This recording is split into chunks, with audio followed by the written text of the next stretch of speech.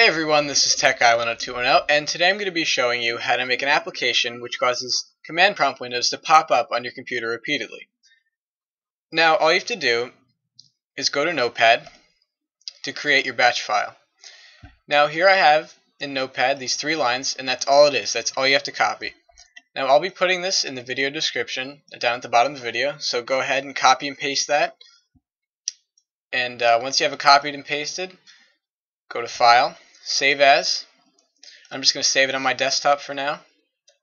I'm going to title it Prank. And here's the important part. You have to type .bat at the end to make it a batch file.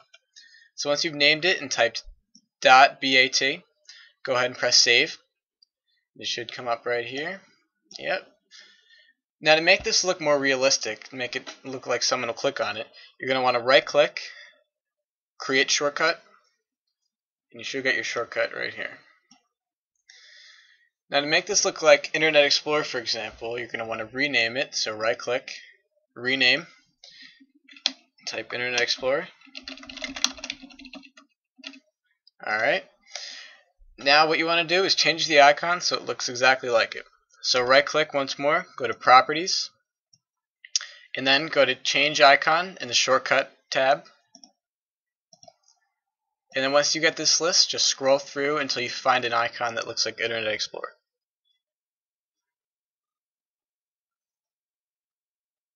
Okay, so once you find one, click on it, highlight it, and press OK. And then press OK once more. And as you can see, it looks exactly like Internet Explorer. Now I'm not going to start this and show you what it looks like, because once it starts, there's no way of stopping it. This is a program that will repeatedly open command prompt windows until it'll either use up all of your computer's resources and cause it to crash, or you have to manually turn off your computer by holding down the power button. So that's one thing to keep in mind when doing this prank, is to not accidentally open this yourself. Otherwise you might risk losing data and causing you to restart your computer.